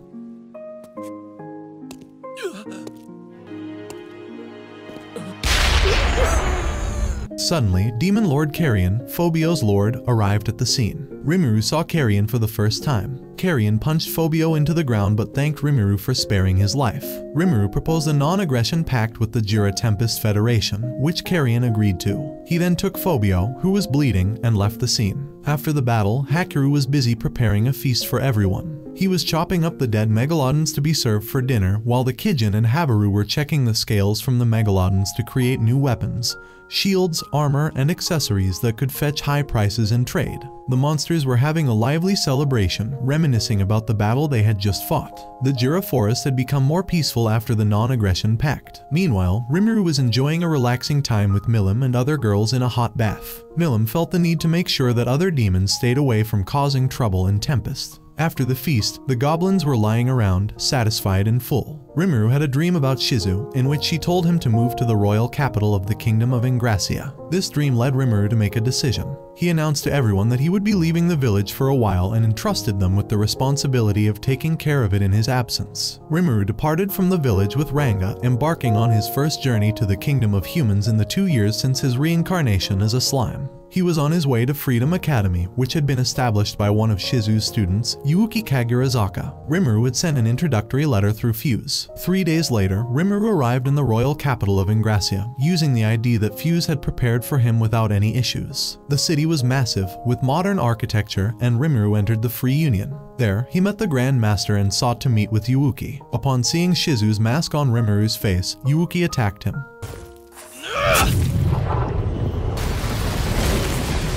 Rimuru managed to calm Yuuki down by using words that Yuuki had taught to Shizu. They began to talk about anime, manga, and updates about Tokyo. Yuuki expressed his wish to see those manga with his own eyes, which gave Rimuru an idea. He asked Yuuki for some paper, absorbed it as a slime, and started creating manga for him. Rimuru gave Yuuki a truckload of manga. Rimuru then explained the reason for his journey to the royal capital, and Yuuki initially mistook it for Rimuru planning to return to Japan. Yuuki mentioned the myths of ogres and orcs in Japan and speculated about the possibility of traveling between both worlds under certain conditions. Yuuki arranged for Rimuru to become a school teacher at Freedom Academy, where he would be teaching Shizu's students. Yuuki also asked Rimuru if he knew Hinata Sakaguchi, a student of Shizu. Rimuru remembered Hinata as the one who had left Shizu to walk his own path and had gained strength surpassing Shizu at the age of 15. Yuuki shared this information to help Rimuru understand the difference between the otherworlders like Hinata and those who were spontaneously summoned, like themselves. Yuuki further explained the summoning process, the creation of a body when traveling to this world, and the tragic fate of the 5 other summoned students who had been destroyed. He expressed his desire for Shizu to save those children. As Rimuru entered the classroom to meet his new students, he was immediately attacked by one of them, a student named Ken. Rimuru was introduced to the 5 summoned students, Kenya Misaki, Ryota Sekahachi, Gail Gibson, Alice Rondo, and Chloe Aubert, whom he would be teaching. Rimuru was determined to gain the trust of his students, and he began by taking attendance. However, none of the 5 students responded to him. Rimuru decided to use Ranga to scare the students into cooperating with him. He then attempted to start a lesson, but the students protested, explaining that they hadn't studied anything since arriving in this world. They were aware of their impending fate, and their situation had left them hopeless. Rimuru wanted to give them a glimmer of hope and asked the students to try to defeat him within 10 minutes using their chosen weapons. Ken was the first to step forward, but he struggled to land even a single blow. When the time was up, Ken left in tears. Chloe, who could use water magic, was the next to attack. She trapped Rimuru in water and launched water blades at him, but they had no effect on him. Gale followed, using magic bullets, which Rimuru easily absorbed. Ryota then applied the body enhancement technique Berserker and attempted to attack Rimuru, but he missed every strike. Lastly, Alice used puppets to fight, but the time ran out before she could make any significant progress. Rimuru pondered a way to save these children from their inevitable fate. He showed them Shizu's mask and told them that Shizu had entrusted their well-being to him. This revelation began to earn the students' trust. Rimuru used a warp portal, a technique taught to him by Vesta, to meet with Trainee and discuss the situation of the children and how to potentially save them. Trainee informed Rimuru about the location of the superior spirit's dwelling, known as the Dwelling of Spirits, but she was unaware of the current queen's identity or whereabouts. Rimuru made a promise to Shizu that he would take care of everything. He continued to work as a teacher for a month while also trying to locate a superior spirit but found no success. Rimuru decided to take the students on a picnic and discuss their training. He offered a manga as a reward for the student who performed the best. As he was about to distribute the manga, high-pressure winds started blowing, and the Great Sage informed Rimuru of the aura emitted by a sky dragon heading towards the capital. Rimuru followed the dragon, which was attacking the army with its force shield and lightning. Rimuru absorbed the dragon and flew away, saving the city. Later, Yuuki informed Rimuru about a merchant named M. Jalmire, whom Rimuru had previously saved in his adult Shizu form. M. Jalmire invited Rimuru and his students to a dinner. Yuuki assured Rimuru that M. Jalmire could be trusted, as he had conducted a background check on him. Rimuru and his students enjoyed a grand feast with M. Jalmire, during which M. Jalmire revealed that he knew Rimuru's true identity. Rimuru asked M. Jalmire to visit Tempest City and help them with trade and commerce, to which M. Jalmire agreed. As they were about to leave, Rimuru overheard M. Jalmire's servant mentioning the name of the Queen of Spirits. He approached the servant and asked if she knew the location of the Dwelling of Spirits, which she did. In exchange for a generous tip, she revealed that the Dwelling of Spirits was located in the Republic of Olgrasia. Rimuru then began his journey toward the Dwelling of Spirits with his students. Rimuru and the children had reached the entrance of the Dwelling of Spirits, but their path wasn't straightforward. They started hearing laughter in their heads, attempting to scare them off. The labyrinthine path then suddenly lit up, leading them to a dead end. The room transformed into a battlefield, and Rimuru was asked to face a test in the form of a robot. Rimuru instructed Ranga to protect the children while he confronted the robot.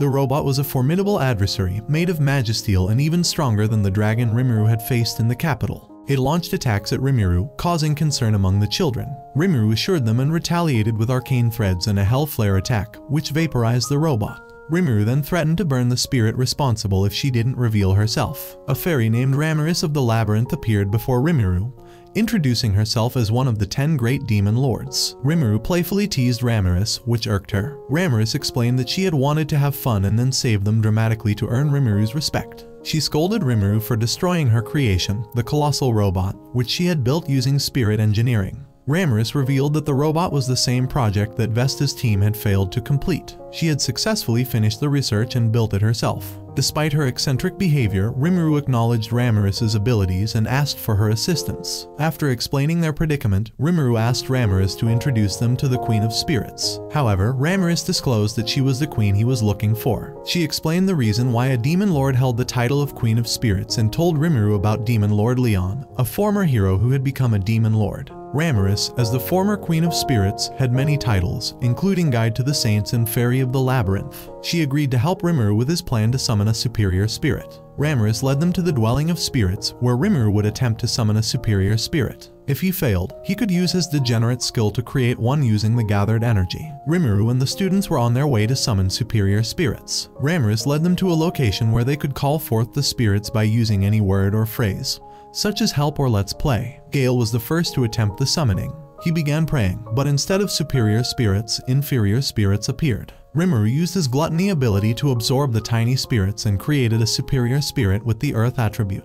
He then transferred this spirit to Gale. Alice was next, and she received a superior spirit with the space attribute. Ken summoned a superior light spirit, and Rimuru transferred the spirit to him. Chloe began her summoning, and a superior spirit appeared. However, this spirit was different and seemed to possess incredible power. It kissed Rimuru and vanished into Chloe. Ramorous explained that the entity resembled a spirit and had come from the future. By inhabiting Chloe, the spirit had laid the foundation for its own rebirth. The students were saved, and they expressed their gratitude to Ramorous. Many other spirits appeared, and the students celebrated their newfound abilities. As promised, Rimuru gave Ramorous a new robot possessed by a demon. Yuuki was curious about how Rimuru had created the superior spirits but was silenced when Rimuru gave him a bunch of new manga. Rimuru reminisced about his journey over the past 2 years, making new friends, battling formidable foes, building alliances with powerful nations, befriending a demon lord, saving the students, and even inhabiting an entire town. Another demon lord observed Rimuru's activities through a magic globe. Rimuru resigned from his position as a teacher, and the students were emotional about his departure. Chloe didn't want him to leave, and Rimuru gave them coats crafted by Shuna as parting gifts. He also gave Chloe Shizu's mask, although he couldn't explain why he chose to give it to her. As Rimuru and Ranga continued their journey back to Tempest City, they were unaware that a mysterious warrior in a white coat was eavesdropping on their conversation from behind a tree. Rimuru looked forward to returning home. In the kingdom of Filtwood, a lady who had lost her husband sought to summon a demon to avenge his death. She was willing to offer anything in exchange for justice and to make the one who killed her husband pay for their actions. This kingdom bordered the forest of Jura, and Shizu received an urgent request to visit the kingdom and deal with a resurrected demon threat. Upon her arrival, Shizu encountered a group of heroes,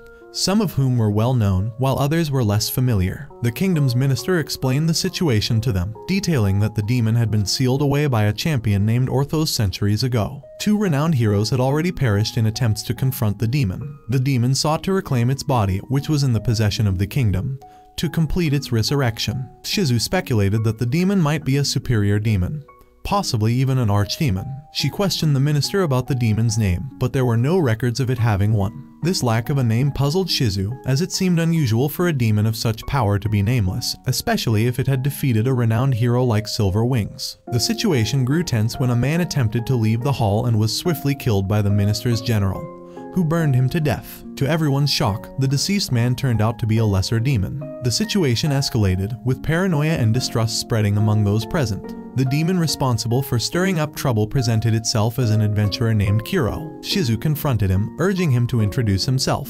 Kuro attacked Shizu with flames, but her mask, which possessed the ability of infinite time compression, shielded her from harm. Shizu retaliated with an attack of her own, using inferno flames. Kuro eventually revealed his true form and engaged Shizu in a fierce battle. Despite Kuro's formidable abilities, Shizu ultimately prevailed. He retreated after realizing that Shizu had access to such a powerful item. The following day, Shizu remained contemplative about the demon and the events of the previous day. Lord Leon informed her about demons known as progenitors, but Shizu considered it unlikely that Kuro was one of them. Shizu was summoned by the minister's guard to meet with the minister himself. During their conversation, Shizu grew suspicious as she realized that the guard had not been present during the previous day's events yet spoke knowledgeably about her fighting style. The guard led her to a basement chamber with 3 thrones, 2 of which were occupied. To her surprise, the guard revealed himself to be the king, who was none other than the champion Orthos. Orthos admitted that he had never sealed the demon and had used it as bait to lure adventurers to their doom. Orthos praised Shizu's mask and expressed his intent to devour her. He effortlessly overpowered her in their confrontation. However, the demon who had previously fought Shizu intervened,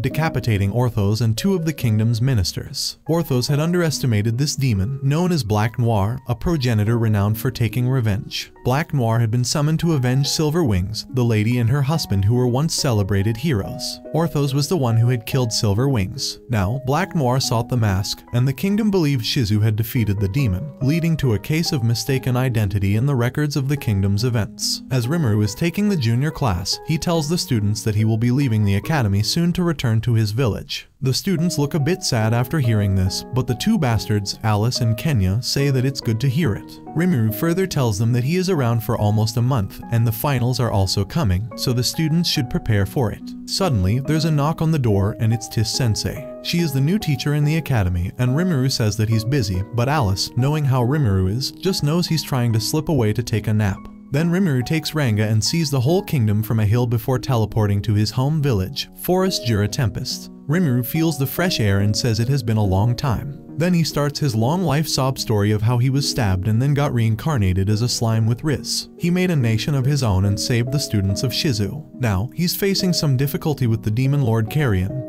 and luckily, the Demon Lord himself has asked for a delegation. Rimuru has chosen Benimaru as the leader and Rigger as his assistant. As a man there starts crying and looks like a complete loser. In the temple, Rimuru is taking various forms of vessels that are to be sent with the delegation when Shuna and Shin arrive. They greet Rimuru and offer him a bunch of dresses. He picks the first one, which looks like a hot wife, the second one looks like Elsa from Frozen, and the third one is a badass samurai. The girls love this, but these are not the type. So, Rimuru puts on a casual dress and goes to address the nation. Everyone starts simping over him when he finally shuts the crowd. He tells them that the nation is growing strong, but they are still inexperienced, so the delegation will make them stronger. He tells Benimaru not to look for a fight and come back like a scared little bitch. Everyone bid farewell to the delegation, and the preparation for the other kingdom's delegation starts. Shuna is looking after the cooking, Vesta is the dressing manager, and a bunch of other mess is going on when suddenly, the forest waifu trainee arrives. She tells Rimuru that the delegation from the kingdom is close and they will arrive within 3 days, but before that, others are coming as well. Rimuru is confused, as two little brats pick some berries when a cute mushroom arrives that suddenly turns into a giant-ass monster. A man named Yam comes and eliminates the mushroom in half. He and his buddies had previously defeated the Orc Lord, and now they spread positivity about the Tempest Forest. They arrive before the delegation and at night, taking a hot Suna with Rimuru when he tells them about the Demon Lord's delegation.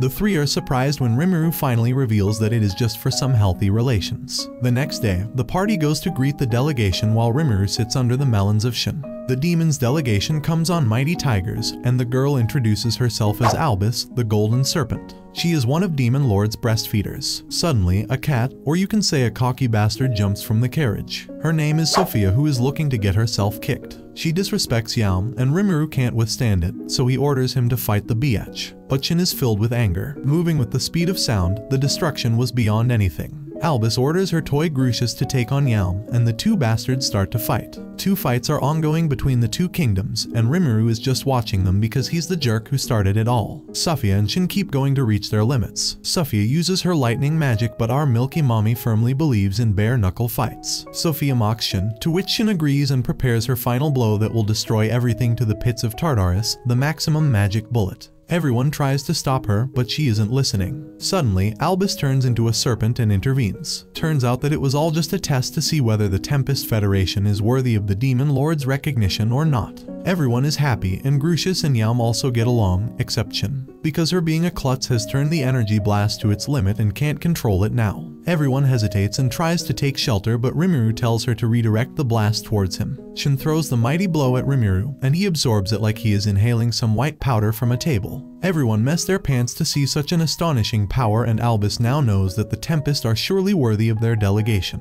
At night, a great feast is arranged where the guests are served some delicious food in the reception hall, and they like it very much. On the other hand, Albus is drinking barrels on barrels of brandy using her thick tail, while Sophia is turned into a cat to drink it. Rimuru asks if Albus is comfortable drinking like this, and she says that it's not her secret.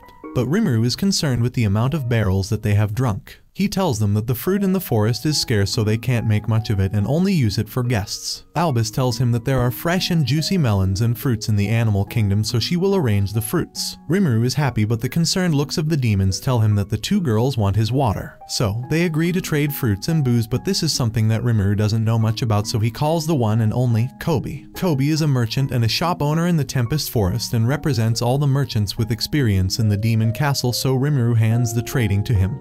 But the little dog is scared to death.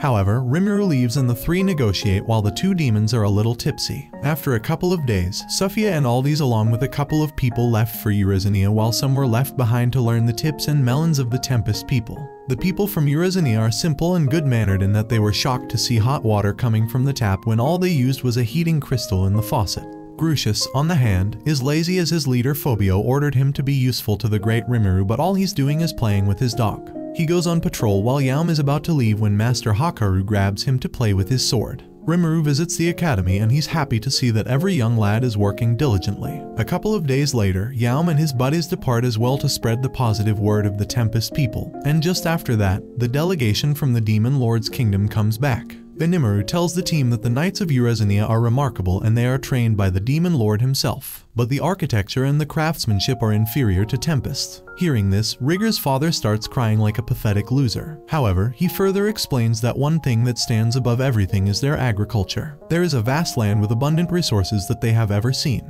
Hearing this, Rimuru's next plan is to send the delegation to learn about the agriculture of Urezania. After that, Rimuru is approached by Benimaru, who asks him if he can place Rigger as the leader of the delegation onwards as he wants to protect the nation. Rimuru agrees, and Benimaru also tells him that he picked up a fight with the Demon Lord and lost spectacularly. He's just a sick, messed up bastard according to my data. The next day, Rimuru and the squad leave for Dworgen. The party includes Shin, Shuna, Ranga, and a bunch of dwarfs along with a couple of goblins and some special gifts for the king. Rimuru recalls that Shin is even a bigger klutz than Benimaru since she somehow destroyed the whole palace room when he told her that he was taking Shuna along with him. Along the way, they meet Gled and reward them with beer before finally reaching the kingdom. There they meet Kaido, another dwarf, who is shocked to see Rimuru as he only knows his slime form. Finally, they enter the throne room to meet King Gazel of Dwargo. But in the meantime, we see Clayman spying on Rimuru by blackmailing Mulan. Rimuru and Gazel talk about some business stuff. Rimuru tells him how the dwarfs are doing well in the new kingdom and Vesta is there along with his freaky experiments as well. Suddenly, the happy bastard turns into a serious one, and Gazel asks Rimuru what magic he used to defeat the Charybdis during the war. The magic was so powerful that Rimuru had to tell the truth, so he told them that it was the Demon Lord Milim. Dorf doesn't believe Rimuru, but it's the actual truth. However, Gazel has an eye for facts, so she believes Rimuru. Meanwhile, Shuna arrives with the beer of Tempest. Rimuru tells them that it is a special beer from the kingdom with detoxifying magic. The two men suck the beer and they are amazed to see how tasty it is. Rimuru also chugs a sip when the system removes the alcohol instantly. Rimuru tells them that it is made from a special apple from the animal kingdom, which triggers the two men as they consider the Demon Lord a prideful bastard. They consider him a demon seducer, but still, we haven't seen any plot. Rimuru explains that they are just sending delegations right now, but Dorf and Gazel are concerned that this pace can make Tempest the biggest trade center. The two men then talk about some kingdom and boring mess when Shin disrupts them and she is high as heck. She is drinking beer like there's no tomorrow and suddenly falls. They are embarrassed to see this, but Gazel doesn't mind and the two takes her to her room. Then, Rimuru addresses the nation like a humble person, but it was just a practice, and Gazel tells him that it's too short and he's too humble, so the people will throw mess at him. Rimuru agrees, as he was dumb as heck at his previous job as well. Since the gang is in Dworgen, they can't miss the elf paradise. At night, the goblin gang and Rimuru sneak into the elf paradise without Shin or Shuna noticing, and inside is pure heaven. Milky elf mamas are everywhere and they are so happy to see Rimuru. The goblins, well, they might have some liquid coming from their nose as soon as they are indulged in the beauty of paradise. There, we see the dwarf brothers as well. Gobda shows his feats, but he is so happy to see the melons that he falls with blood coming out of every hole. Rimuru offers some beer to the bartender for free to see how much those are worth in the Dworgen kingdom. The bartender is happy to see a nation filled with different races. Now it's time to head back and all the bastards are tipsy. Rimuru tries to wake up Gobda, but the jerk is cold as ice. Suddenly, Shuna arrives from the darkness with a sinister smile. He is scared to death as Gobzo has told her everything because he can't withstand her seductive nature. To guarantee death, Shin arrives as well and now everyone is doomed for eternity. Rimuru can't do anything, so he just apologizes and uses his slimy charm to seduce her, and the girls agree with the condition that he will eat Shin's dish for 1 week, which is even more brutal than death. After that, the party was set for home. Meanwhile, Yam arrives in town where he meets Isaac, who introduces him to his sister Mulan, who is working for Clayman, who is a sick mess. Yaum and Mulan then engage in a battle to show how worthy she is, and she beat Yaum with ease. Guess he is a thin stick after all. Yaum is impressed by her feats, so he agrees to recruit her to their team.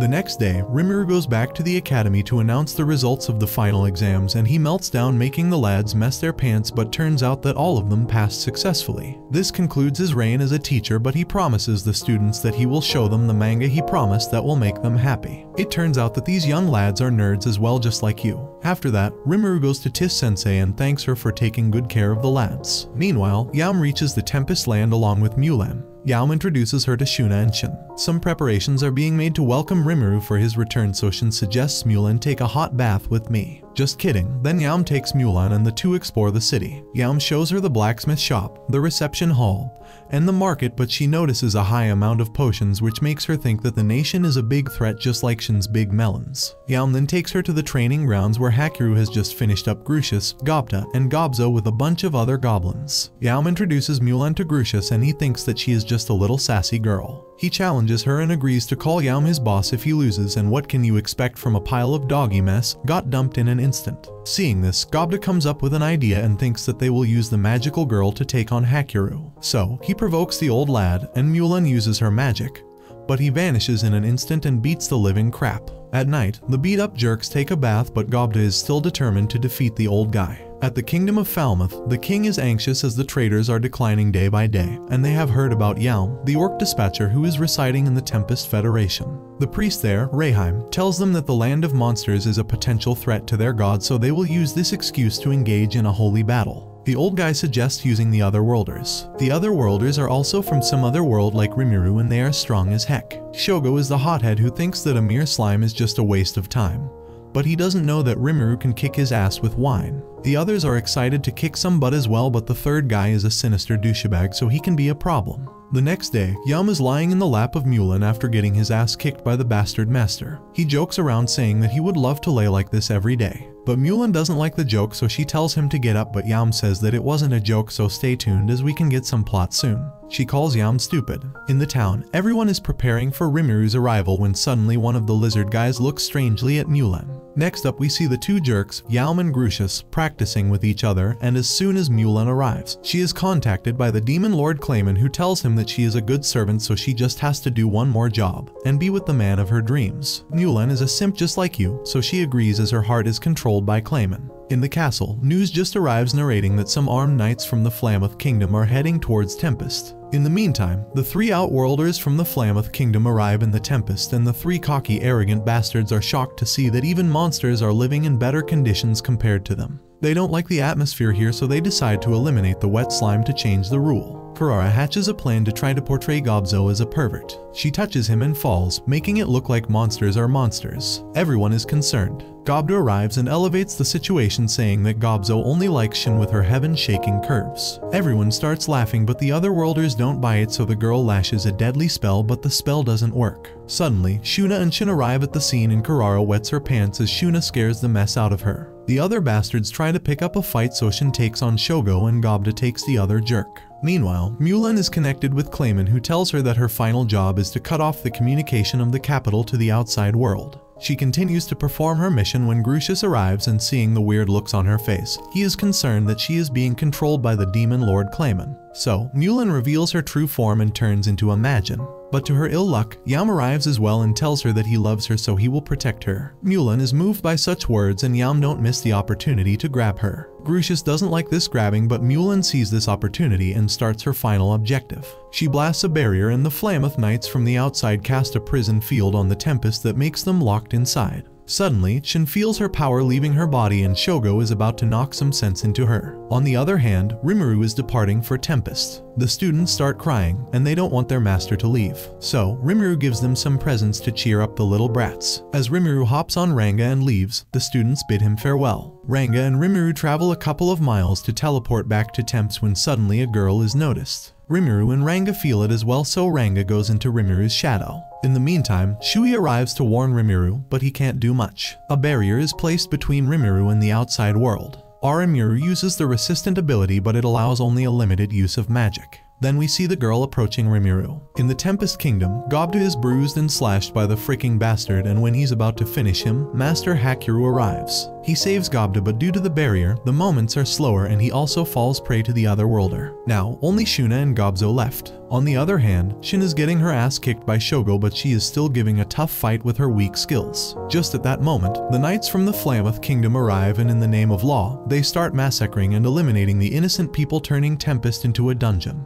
The girl who trapped Rimuru is the captain of the Holy Knights, and her name is Hinata. Rimuru remembers her from Master Shizu, but the little biatch doesn't buy it and she lashes on Rimuru. He tries to sweet talk with her, saying that he's Japanese as well, but nothing is working as the girl only seeks revenge. So Rimuru pulls out his sword as well and the two start to fight off each other. Hinata uses a spiritual attack that attacks the spirit of the body instead of physical form, and now Rimuru can only take 3 more attacks like this. They battle each other to death, but now Rimuru has only 1 strike to bear that will eliminate him. Hinata is lost in revenge for her master Shizu. Rimuru senses that Hinata is beyond anything. With no hope, Rimuru summons a superior spirit, but he is of no use as the holy girl has the ability to take control of the spirits as well, just like his gluttony power. Suddenly, Rimuru remembers his gluttony power and tells Hinata that Shizu-sensei just wanted him to save Chloe and the other lads. Hinata also uses her final move, the color whatever sword, and pierces through Rimuru just before he uses his gluttony. Rimuru transformed into a specialized combat form, blending traits from different objects and monsters. Hinata launched a series of powerful attacks, including one that almost eliminated Rimuru with disintegration. Rimuru wasn't throwing down with Hinata, he had distractions to whip up a clone and dip out into the shadows. However, he has some serious doubts, thinking he would have taken the L against Hinata's disintegration move even without the barrier. After the fight, Rimuru tried teleporting back to the Tempest Nation but couldn't because of the barrier. They settled for teleporting nearby, where they met some side characters and explained the situation. The Great Sage breaks down the barrier, pinning it as an anti-magic zone. Kinda like Hinata's but not as hardcore. Rimuru dispatches to hunt down who's behind the barrier, while he hunts for whoever's throwing around powerful magic. Switching over to Benimaru, who's determined to find and confront Milan for sabotaging their magic. Yam tries to stop him. Rimuru arrives just in time to intervene and agrees to listen to Milan's side of the story. Milan confesses that she's ready to take responsibility for the damage she caused. Rimuru scratches his head at first, so Milan drags him to check out the aftermath of the attack, where a bunch of goblins get wiped out. Milan's trying to stir up some drama, pushing Rimuru to lay the blame solely on her, but he keeps his cool and opts to gather everyone for a powwow instead. After gathering all the details, Rimuru concludes that the Western Holy Church and the Kingdom of Falmouth were in cahoots from the beginning. Nair adds that the Western Church dislikes monsters, and Falmouth wants to monopolize trade. Rimuru asks Mare to go to the Kingdom of Blumen and warn them about the Falmouth's impending threat. Just then Milan confesses to serving the Demon Lord. She explains that Clayman's overall goal is to get the Tempest Nation and the Kingdom of Thalamus to go to war with one another. Rimuru decides to postpone Milan's punishment and instead imprisons her for now. Rimuru is then informed by Benimaru that Shin and Gobzo were both eliminated in the fighting while trying to protect the innocent. No more big melons resting on his little jello head. So, the 3 heroes spill the beans that, despite being far-fetched, there's some fairy tale floating around about bringing the dead back to life. Then they drop the bomb that the Western Holy Church's troops are all posted up around the city, each guarding some magic gizmo. But enough about that, let's circle back to the revival biz, where Eren starts spinning a yarn about this chick and a dragon. The girl, born of a human-dragon union, was raised as a dragon princess. Her companion, a baby dragon, met a tragic end when the king's attempt to control her resulted in its death. Fueled by vengeance, she seeks retribution against the king and his kingdom, channeling her inner John Wick. After she was done slaughtering tens of thousands of innocent people, she transformed into a true demon. When she had transformed, the baby dragon miraculously came back to life. The tiny drawback to that is the dragon had lost its soul in the process, so when it came back, it was an evil monster that destroyed everything in its path. So, this dragon dude turns into the Chaos Dragon. And get this, when the girl ascends to Demon Lord status, she locks away her old dragon buddy. Rimuru's like, why bother reviving him if he ain't got no soul? Eren's on a roll, though, explaining that the city's still tight in this barrier. She's guessing this barrier's trapping souls from bouncing. It's like a slim 3% shot that this plan pans out. But hey, Shin's got a rack that could stop traffic, so in anime logic, that's basically a surefire 99% success rate. We also find out the fun fact that Eren is Eren Grimwald and is a princess. Woo. After the talk, we learned from the Great Sage that Rimuru has already acquired the Demon Lord Seed. He had acquired the seed when he defeated the orc disaster in previous moments, so now all he has to do is meet the conditions and he can evolve into a true Demon Lord. The minimum amount of nourishment required to have the seed sprout is around 10,000 human souls. That conveniently segues into Rimuru finding out that the Falmouth forces are marching on the Tempest Nation with 20,000 men. Rimuru comes in and tells Milan that she's gonna have to die, and so she gets up and kisses Yam and is prepared to go willingly. Turns out Rimuru is a prankster to everybody because he was never actually planning on eliminating her, but on the plus side, it was kind of an elaborate wingman, and because Yam did get a kiss, the artificial heart that Clayman gave to Milan to keep her alive was actually a bug. Rimuru pulls a slick move by smashing this thing, letting him peep on her. By wrecking it, Rimuru fools Clayman into thinking Milan's kicked the bucket. Sneaky, right? But Rimuru's not done yet. He whips up an artificial ticker and swaps it in for Milan, keeping her ticking and tossing Clayman's rule out the window. When she's asked what's next now that she's off the leash, she tells them she's gonna tie the knot with Rimuru. Rimuru tells everyone, laying out his plan to wipe out all the Falmouth forces heading their way. He's talking about taking down the king and his whole top brass. Once they're 6 feet under, he's looking for someone to fill the royal shoes. Yom gets the memo that he's the lucky guy in line for the throne. Yep, he's about to be crowned king of Falmouth once Rimuru's done cleaning house. Rimuru lays down the law, declaring he's handling the big guns coming their way, while the rest are tasked with nuking the magic gadgets cooking up those barriers. Shuna and Milan get the gig of slapping up a new barrier once the old ones toast to keep those souls trapped. In the final scenes, everyone's getting ready to play their part, and the plan's locked and loaded. Later on, the big reveal hits Gabaru and others. They all hit up their spots as planned, wiping out the enemy grunts and smashing those devices to bits. Meanwhile, Geld, Hakiru, and Rigger are on a mission to crash the party where the 3 other worlders are chilling. Geld steps up to face off against Shogo, while Hakiru squares up with Kyoya. Now, Kyoya's got this move called the All-Seeing Eye, which lets him clock every move around him at warp speed, thinking he's got the upper hand. But guess what? Hakiro's still on a whole nother level of speed. He blitzes Kyoya, slicing him up real quick, and as Kyoya's taking his final breaths, he's forced to confront all the grim stuff he's done in his life. Talk about a brutal reality check. But anyway, we're gonna hop back over to Geld and Shagu. Geld uses his Wraith abilities, so Shagu is on the back foot, and as Geld goes to eliminate him, Hakuro appears. He shows Shagu that he had eliminated Kyoya already and that he's next. Shagu, of course, panics and then tries to run off to find who he eliminates to gain this survivor ability. This does nothing. He gets his ass kicked by Geld and then regenerates all the damage he took so he could get his ass kicked again. After dealing with a fair bit of punishment, Geld decides to proceed with his plan.